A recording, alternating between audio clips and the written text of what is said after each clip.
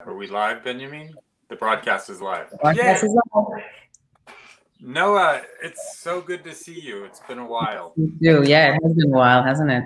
So for everybody joining us, thank you. I want to introduce Noah. We're going to have a conversation, and if you have questions, you could put them, I think, into the chat or Q&A, and they'll be filtered into me, and we could answer your questions as well.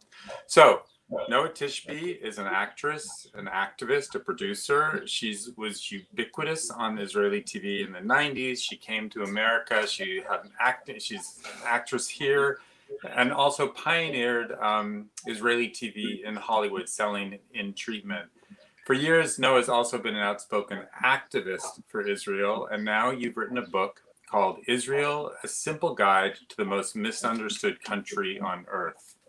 And so welcome, and thank you for doing this, Noah. Thank you for having me. I really, it's fortuitous, it's strange that we're doing this at this time, because it's really a time when Israel is again in the news, and it's a very fraught time. There's been, I think, 7 Israelis killed since the beginning of the current conflict, including 1 child, 85 Palestinians killed, including at least 17 children, 1,800 rockets fired into Israel. There's been lynchings on the street in Israel. I guess I want to start by talking about what's going on. And just, to me, this feels not the same. This feels something very different about this. Is that your sense with the lynchings, with the civil unrest? It feels like a different time in Israel. Well, it's the same. It's just extreme. We've seen periodically, we've seen Hamas firing missiles. Hamas has no intention of getting any resolution and was not happy with a unity government, with the turning of Palestinians and within Israel. They're not into coexistence. They're into flaming the region consistently and framing Israel for it. There's also been some internal tensions every now and then. The thing that is surprising for everyone is the speed and velocity and ferociousness of how this whole thing exploded. I don't know when for the people who are watching us live, that's great. If you're watching it a little bit later or tomorrow, things may change. But as of 1 p.m. Pacific on Thursday, there has been nearly 2,000 rockets and missiles thrown on Israel, 3 of them in the past half an hour from Hezbollah up in the north, which is very concerning, and internal riots and lynching going on both by Arabs on Jews and by Jews on Arabs. That not killing, but property. And general mess. My family has been in and out of shelters. Again, this is not the first time this is going on, but the sheer level and speed and the amount of like nearly 2,000 rockets in 48, 72 hours, that I don't know if we've ever had that before. And the civil unrest, the part you were talking about with the lynchings, that feels different to me. That feels like you have Israeli Arabs and Israelis, killing each other, fighting with each other in the streets of Israel. We're not talking about the territories. We're not talking about Gaza. Does that feel different? It does feel different because it's happening a lot more. Again, we've seen this before. We've seen unrest within the Jewish Israeli population and the Arab Israeli population. There are extremes who have always been racist and fascist or anti-Semite or whatnot, and have not been happy with the what I call in the book the almost seamless coexistence that have been happening in Israel for 73 years. So the life of Arabs and Jews, when you look at the numbers of 21, there's 21% minority of Arabs in Israel. They are 20.8% of all doctors and nurses in hospitals. They are in position of power in government, in the military, and media, and whatnot. And I always joke that almost every pharmacist you go to in super farm is an Arab Israeli, and it's not a problem. But the extremes on both sides are now stoking the flames, and this is scaring everybody. So I want to make sure that we also hear the voices of common reason and all the people that are calling for calm, that are saying Yehudim v'Aravim mesarvim liot oivim, because it's there. But it's very concerning. Do you It's think very is it social media feeding this? I mean, a lot of your activism takes place on social media, so it's a force for good. But now you're seeing that a lot of this looks like it's being fed through social media. A lot of it is a lot of the also rallying people and calling them, getting them to come to various places, cities and town to riot, to attack is happening on social media. And look, we know this about social media. It's a megaphone. It makes everything louder and makes people on the fringes of the extreme that used to live in different towns and cities now be able to find each other and be like, oh, I hate X, Y, and Z too. Great to see a friend in the nearby town. So yeah, of course, it's also social media. But look, there are problems in Israel that are, excuse me, that are they're coming to the surface in Israel. And there are also problems within anti-Semitism and the anti-Zionism and anti-Israel sentiment in the US, which is coming up to the surface as well, which I've been warning about for over a decade. It's the reason I wrote this book. I've seen how the terminology and the narrative is shifting towards anti-Israel sentiments. I've seen it become confiscated by the left, progressive left woke kind of terminology, and I've seen this as a problem that needs to be handled, and literally now it's exploding in all of our faces. I mean, the level of anti-Semitism that we're all experiencing online right now is shocking. Shocking. When you say, well, I guess first of all, just to you. What's the greater danger to Israel? Is it that sense of anti-Zionism, anti-Semitism, or is it the kinds of things that are causing this conflict happening in Israel? Like, where do you see the real existential threat to Israel?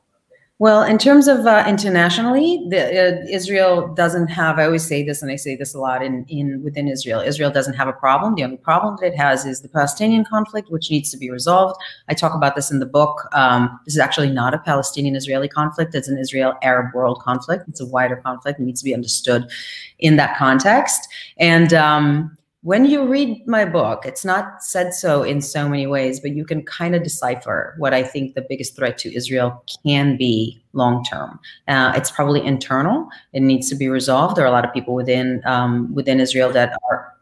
What do you mean by internal? What do you mean by internal? I don't want to necessarily. I think that I'm not even sure I should get into it because it's not the time. Because it's not the time right now. There's right now a real threat from the outside and from within, from the outside and from within, but a real threat of a terrorist organization, a lunatic, genocidal, Islamist organization that is calling for jihad and Sharia law, that is throwing missiles and rockets onto Israel right now, and that's the worst problem that we can have right now. So that is what needs to be brought to the focus. Israel, as every country, has its own problems and we'll need to resolve them. But right now, we need to make sure the world knows that we're dealing with one, not perfect, yet the single consistent democracy in the Middle East, and Hamas, a terrorist organization. So it's false equivalency. You can compare the two. And as I said on my social media yesterday, it looks as if as I said on my Instagram, it looks as if my social media feed is people are reciting talking points by Hamas. It's unbelievable. But there are, in this case and in some other cases, I'm wondering where you see the acceptable bounds of Israel criticism. Like, what are your the acceptable bounds of Israel criticism? Mm-hmm. A lot of mainstream commentators in Israel now, like Shmuel Rosner and other people that are centrist or left of center, right of center, are saying that there's some blame to go around here on how Israel went ahead with what was going on in Sheikh Zara, how the Israeli police responded. These are inexperienced leaders in the Israeli police force right now, how Netanyahu kind of took his eye off the ball. In other words, that before Hamas started launching these rockets, which it hadn't done for a while, there were steps taken by Israel that didn't exactly help the situation. So, when is the time to say, what could Israel be doing differently? It's always the time to say that, but not while Israel's under attack. So I guess, no, there's not always the time. Right now, it's not the time to say that. I'm all for criticizing governments. Again, it's very clear in my book that this is not a propaganda, an Israeli propaganda.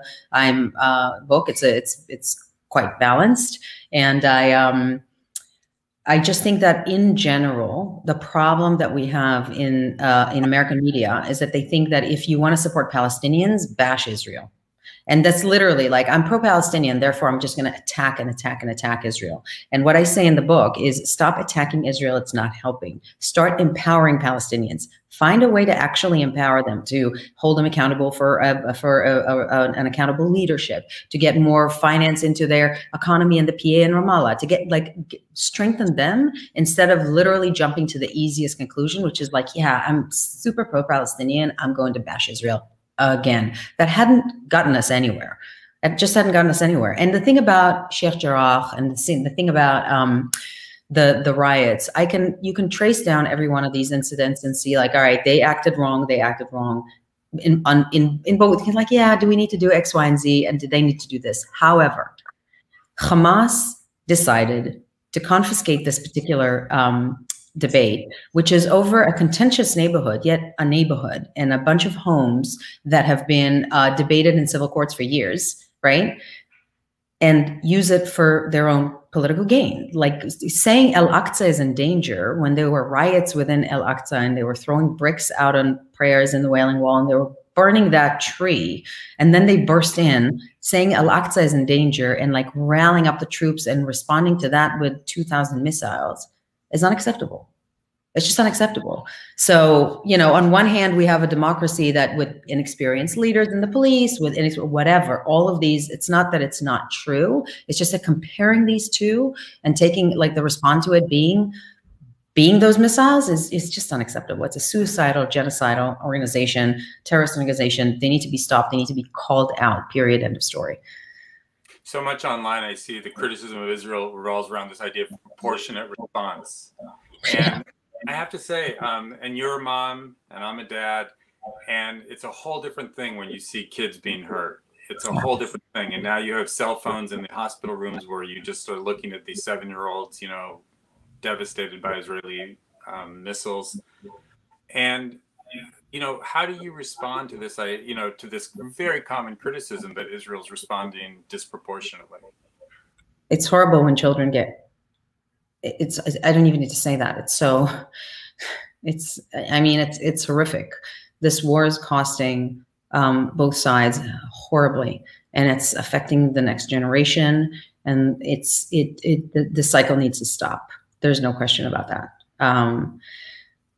I would just again argue that a disproportionate response to a police stopping riots and to a civil dispute over homes, disproportionate response is 2,000 missiles and rockets. That's what I would also argue. And again, I'm not defending the Israeli governments. They've all made mistakes, but when you're dealing with an enemy who doesn't care to die, it's a lose-lose situation. You can't win over that. And we know this. We know what Hamas is doing. We know Hamas is using human shields. The 3 first Palestinian children that were killed, they were killed by a rocket that exploded next to them, a Hamas rocket that exploded next to them. It wasn't even an Israeli attack. So this is horrible. But there's an organization there that is, it's like I feel like I'm reciting talking points that we've all heard before. But we really need to kind of sit with the fact that they're putting ammunition under schools and under hospitals, that they're forcing people to be human shields. Like this is actually happening, and it's hard for Western society. It's hard for Americans to actually internalize that is what we're dealing with. So they would say to me stuff like, no, come on, all of them, they just want to live in peace. I'm like, no, not Hamas. No, really, not Hamas. Not Hamas. Not those leaders, not those people. They don't care about human lives. In fact, they want more of them. And that is something, again, it's so difficult for Western people, like for all of us here to be like, no, that's impossible. Everybody just wants to live in kumbaya. Not true. That region is difficult, and it can't be judged by the same parameters in which we judge anything here in America. It just can't. So are there no kind of, in your mind, when people talk, I mean, there's no criticism that could be leveled for a so-called disproportionate response, like anything goes when it comes to dealing with this evil that's Hamas, and I agree that these are terrible people. I did not say that.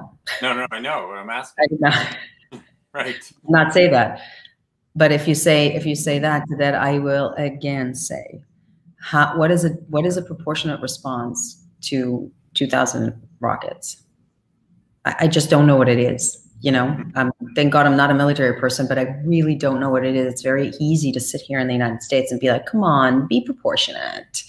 And it's like, you try sitting under 2,000 missiles and you'd be like, F you, like level you all. Like that's just, it's a human reaction. So it's a puzzling question. There is no proportionate or disproportionate reaction to 2,000 missiles. You just do what you got to do to defend yourself and to protect yourself, your family, and your people. When the other side doesn't, I'm not talking about the entire Palestinian people. Obviously, I'm talking about Hamas controlling Gaza. They don't care. Your book goes a lot into the history, and I love the way it's written. It's got this kind of like very, just like we're talking now, it's very conversational.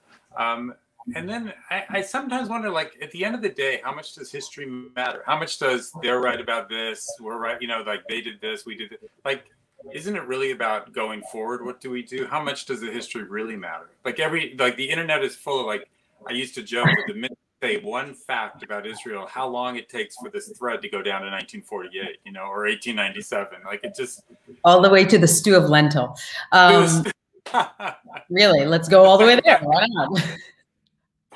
not? Look, I mean, history matters. Look at every social justice movement, from Black Lives Matter to the Women's March, and you can't tell any of these social justice movements, don't worry about history. Let's just think forward. Does that make sense? I mean, history matters. Well, you know, let me not talk about BLM, okay? Let's not talk about BLM because I shouldn't speak to that. Although they will tell you that what happened to history in the United States does matter when it comes to reparation and thinking about moving forward and all that. You got to look back. But even the women, you know, the women movement, it's not like I can be like, oh, stop it. You don't get discriminated anymore. You used to, but you're not property anymore. And I'm like, yeah, but hang on a second. Let's look at structural, and let's look at patriarchy, and let's look at who's the gatekeeper and why are they the gatekeeper? Like, you have to learn from the past in order to create a future. You have to. But you have to agree about the past, because I feel like we'll never agree about the past. I mean, well, Israel's Independence Day is their Nakba, and the experience, it's like, you know, it's like a couple in a bad marriage. They will never agree on who said what when, but how do you move forward? That's fine. I think that essentially you're right, but the conversation of the past of history and the claims of colonialism and the claims of whatever, the claims the Holocaust never happened, all these claims are damaging the future. So I was like, let's just kind of like look at what happened and stick to history for a second, for those who know and for those who don't know it. Now we can talk about creating a future. And I end the book very clearly on that. The book is about a possibility for the future. The book is for my son. The book is for his kids. Like, this is about what are we creating in the future? What's possible there? Okay, we've done all that, great. Put it in the past. But first, we need to discuss it. When I talk to people and they don't even know how we got to this place, we can't create a past without actually seeing what happened up to now and, you know, move forward. Speaking of talking to people, what's the biggest misconception you come across when you're doing this kind of activism in the world? I mean, I think what's so interesting about you and your career is that you bridge a lot of different worlds: Israeli, American, Hollywood, activism. It's just you're the bridge. So, and I think I'm in troubled water right now. I can tell you that. Well, it's also, you know, a lot of people trample on bridges, so that's what they're there for, to be walked on. So how do you like, what are the biggest misconceptions about Israel that you find out there? Where do you start? So I'll touch on the obvious ones that we've all, I'm sure, heard. Israel being an apartheid state, colonialist state, Israel not granting rights, Israel being religious. A lot of millennials think Israel is a super religious country. I'm just going to share a little story that literally just happened in one of the crazy Clubhouse rooms that I run. We had the reason I love Clubhouse. One of the reasons I love Clubhouse is that I bring a lot of Arabs from the region, a lot of Palestinians onto stage and have this kind of authentic debate and sometimes argument and so on with them. There was a guy named Hamid that just came. Is from Iran, and he asked me, he was like, so is it true that like Arab Israel, like they don't have rights? Is it true that, and I basically told, it's like, when are the Arab Israelis going to get rights in Israel and citizenship? And I'm like, or can they ask for it? And I'm like, they don't need to ask for it, they have it. And his brain just went bzz, bzz. He's like, what do you mean? I'm like, they have it. And I just told him about the reality of Arab Israeli, Palestinian Israeli within the Green Line, and like that, you know, that you go to Israel and everything is written in Hebrew and in Arabic, and that, you know, the whole thing about the doctors and nurses, and I talk about that in the book, how the Israeli president was sentenced to jail by a presiding Arab judge, and having and I read, he's like, I was taught in school that Israel's out to get us. I was taught in school that X, Y, and Z, you know, all this propaganda. I was told, you know, he was born and raised in Iran, so that's like probably the as worse as it gets. But so it's misconceptions that we have here in America.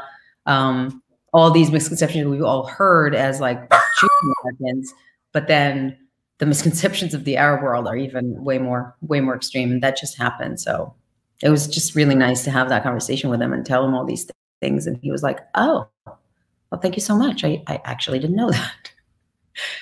So makes sense. So you're bringing in Palestinians, you're bringing in people with these very different points of view and having these sort of raw conversations. Yeah. Wow. Very much so. The other day, 2 days ago, when the conflict was brewing, when Tel Aviv was starting to get hit, and I started getting all these frantic calls from my sisters, I was so distraught. I called my co-hosts, Danielle Ames Spivak and Shani Suissa, and I was like, we have to start a room. We have to start a room. We have to start a room. We started a room at 11 o'clock in the morning, and we closed it at 12:30 at night. We ran the room for 13 and a half hours. We didn't have less than 1,000 people on stage at all time. And we had, at the end of the day, 52,000 people going through the room. It was the biggest room on Clubhouse this week by like triple digits. And we held space, and we had all these conversations. We had a lot of Palestinians. We had a lot of people who were like attacking me and all of us. And it's fun. I can hold my own. I'm like, don't talk to me this way. If you want to be respectful, we're going to have a respectful conversation. Like, I was very like military commander. Like, we're having an honest, authentic conversation here. Don't you get all like that on me. And it worked. It was incredible. It was extraordinary. I think, I mean, maybe the lesson of that is we all are in our silos. Like the pro-Israel community is in this kind of echo chamber. The anti-Israel community is in its echo chamber, and you kind of pierce that through Clubhouse is a very— the bridge. Listen, the bridge, yeah, right. I step into Clubhouse and I walk into Palestinian rooms and anti-Zionist rooms, and I walk into these rooms and I get constantly kicked out and blocked from them. Constantly. Every single time. I have yet to be able to be in a pro-Palestinian room, which is funny because I'm pro-Israeli but also pro-Palestinian. So why are they making it mutually exclusive? God knows, right? I guess that's the liberal thing to do. But I was like, I've yet to be in a pro-Palestinian room in which I didn't get kicked off of stage. That just never happened. And that's what I said to the people on stage. At some point, there was a guy I was speaking to, his name was Muhammad, and he said to me, oh, and thank you so much, you guys, for having so many Muhammads on stage. And I'm like, yeah. I'm like, I'm committed to not doing what they do to me every time I try to walk in a room and be, you know. I walked in the room the other day of, sorry, what happened? Is everything okay? You lost audio? What happened? Oh, you lost my audio? I am on. You're off. Rob, is that what you're saying? Hi guys. I can't hear. Oh. You can hear me?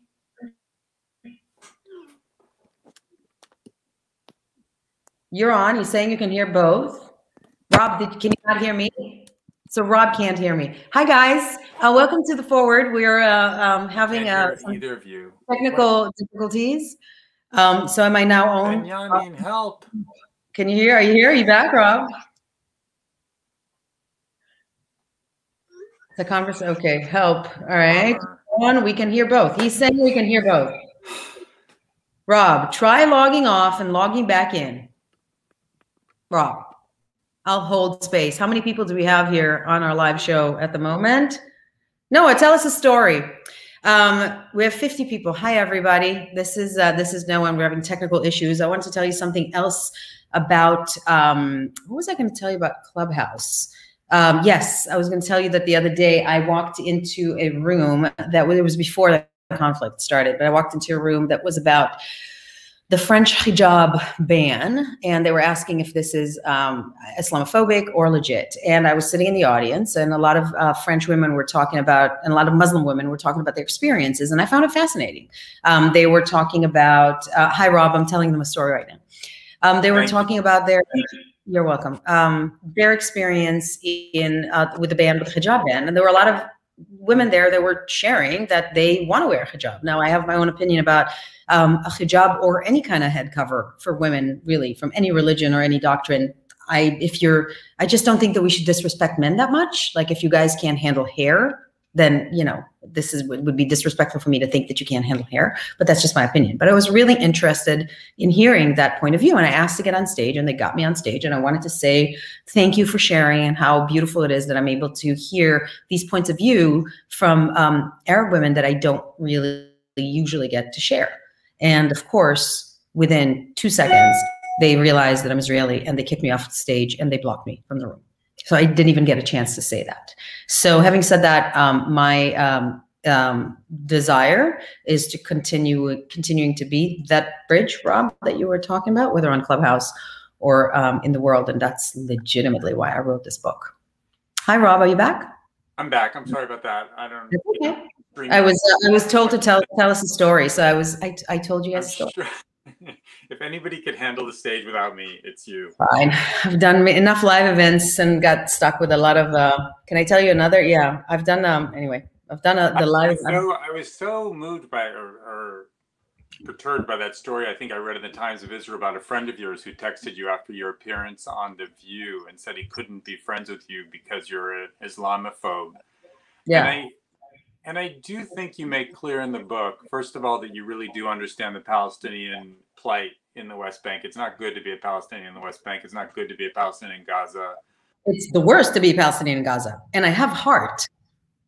And that ultimately to be pro-Israel is to be pro-Palestinian. I mean, you would agree with that, I'm assuming. That sure. You want what's good for the people, you know, like a marriage. If it's good for you, it's good. You know, you can't live in the same area if one of you is miserable. And yet I don't think you're this guy who texted you who said, I can't be friends with you because you're Islamophobe. How do you confront that? I mean, did you reach out to him? Did you say, what's, you know, or is that I actually didn't. By the way, I'm having this like reflection on my face for some reason. It's annoying me, so it's probably annoying the viewers. No, it's fine. I actually didn't. That guy, I've been having issues with him and his positions for many years. God, this thing. What is that? Do you see it? No, it's fine. I have like a little alien on, like light alien on my face. That particular guy he's a dear person that has all the right intentions and zero knowledge. By the way, not only on Israel, he has the same zero knowledge in a lot of other countries in the world, and he's been very active in various fields and various international fields. And some people can be swayed, and some people are so far in the deep end that I just didn't engage. I just didn't answer. It broke my heart and I didn't answer. I sent that text message to a few of our mutual friends. They were all like, I didn't even need to say who I got that text message from. All I needed to do was, you know, look at what I got. And they were like, oh, it's them again. I'm like, yeah. So I actually didn't engage anymore. I may look, he said, it's a ray of sun. Maybe it's a ray of sun. Let me try and move the sun.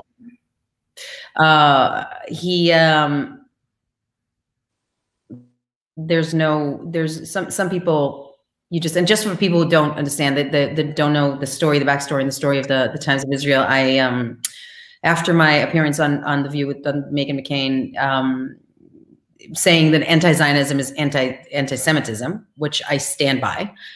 He basically texted me saying that if you continue saying that, there's no more room for people like me in your life. Basically, I'm not going to be a friend anymore. And I was like, okay, but that's fine. If he doesn't want to be my friend, that's okay.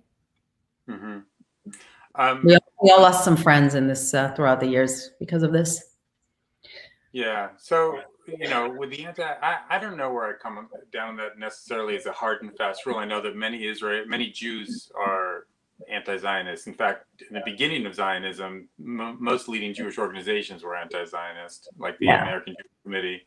Because Zionism was such a radical concept that people are like, no. And also they were concerned about the governments of places they were living in. That's why the First Zionist Congress was very specific in issuing a statement, the first statement that they issued, that all the Jews will live accordingly to the rules of the countries in which they're at. Like it was a very dangerous, radical political movement. So obviously they were against it. And also they just didn't think it was going to happen. I guess I just feel like it's more clear to me that if you want Israel to disappear, then that's necessarily anti-Semitic, because it's just saying I want to kill 6 million Jews, and it's batty. It's like saying I want France to disappear.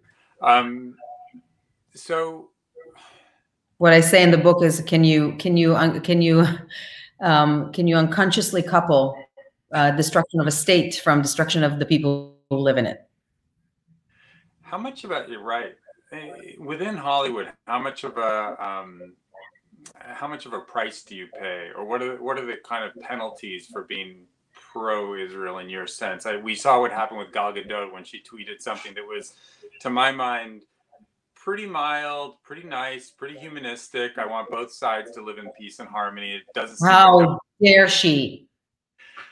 So how dare she? Right. Say that she wants everybody to live in peace. Ugh. I mean, did you understand where, from the other point of view, from the people who attacked her, what would have been the right thing to tweet? Like, of course not. Of course not. There's no right way, there's no right way to tweet about Israel unless it's negative against Israel, just because of the sheer volume. Listen, one Bella Hadid has 3 times the followers as the entire population of Jews in the world. Okay. But then how do you explain, Noah, that Americans are overwhelmingly pro-Israel? Like, for all the Bella Hadids and all the worry about, BDS, which is most Jews, or I think the last poll showed that 46% of Jews didn't even know what BDS was. I mean, for all that, Israel is a very popular country in this country. How do you explain that? It's not really, because when you look at the numbers and you start breaking them down to age groups, it becomes starkly different. So when you look at millennials and below, I think it goes down from, I can't remember the exact numbers, but it's in my book, in the recent right. research, it drops dramatically. So the support for Israel is from a certain age and above, right? And from a certain political affiliation and above. So obviously, if you're an evangelical, you are automatically supporting Israel. But if you are a millennial, you're a little on the fence, whether you're a Democrat or a Republican, obviously more problematic with the Democrats. So millennials put Israel in 3rd place in the world in religion after Saudi Arabia and Iran. So they think that it adds religion as third, first is Iran, then Saudi Arabia, and then Israel. Like, they have no understanding, and the support is winding down, as the age become younger. So I disagree that overwhelmingly people in America support Israel. That's actually not. That's not true. It's a certain generation. Overwhelmingly they do, but you're right. Statistically, when you break it down, it's not overwhelming among millennials. Yes. It's not overwhelming among parts of the Democratic Party, parts of the other groups, but it's millennials are growing up. That's the problem. I'm warning of something that's happening, and it's a shift that's been happening for a long time, and it's a generational shift that's happening. Problematic. It's very problematic. there's this thought that how effective is, all the good news about Israel. Like there was this, there were these campaigns to promote Israel's water usage and its gay rights, and it's, it's Hollywood, it's movies, it's TV shows. Is that effective in the long run, in the short run, or is that, one war and it seems to kind of wipe that out? It's only affecting in times of calm. It's effective in times of calm.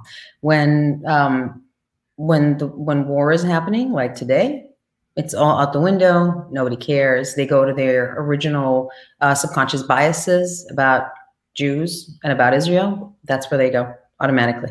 So we need to hold calm as much as possible and continue telling the world the contribution that Israel gives to the world, right? And what it does in terms of charity and innovation and blah, blah, blah, fashion, food, all these fields. But when this is going on, we need to handle this. It's acute. So. Mm-hmm. So just to bring it back to the beginning of the conversation, then I'll let you go. What a lot of commentators are saying we're seeing is these extremist factions, the extremist Jews in the streets beating up Arabs, chanting in praise of the bombs falling in Gaza, which nobody in their right mind would actually be happy to see the death and destruction there. And then you have, of course, Hamas and the extremists on the other side. So, I mean, do you feel like it's just heading into this kind of hopeless, the extremes? You're not an extreme person, obviously. So do you see hope for kind of the liberal vision of Zionism that your grandfather and your mother, who sounds like an amazing woman, do you see hope for that kind of vision in Israel? Yes, I do. I definitely do. Tell me, I need to hear it. Tell me, how do you see it?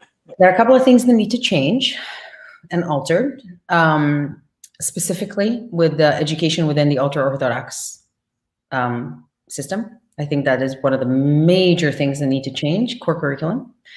And I think the majority of Israelis still want to live in peace. They still want to coexist. They still want to adhere to culturally Jewish, secular kind of way of living. And because of the geopolitical situation that Israel's at in terms of its enemies, and because of the internal political situation Israel's having, because of various issues that are happening with the government, and obviously COVID and like a year and a half of a whirlwind pandemic. Right now, we're at a standstill, but I'm optimistic at the end of the day. I really am. Israel's a miracle. It's a miracle, and it's going to continue being a miracle, hopefully for many, many years to come. Okay. Well, everybody, check out Noah's book, Israel, A Simple Guide to the Most Misunderstood Country on Earth. We're all going to join your 50,000 member clubhouse. And it wasn't a member. They were just listening in the room. Right. 50,000 listener. Benjamin, thank you. Thank you for putting up with my technical difficulties. Thank you so much for joining me today, Noah. Thank you so much for having me, Rob. Okay. Talk to you later.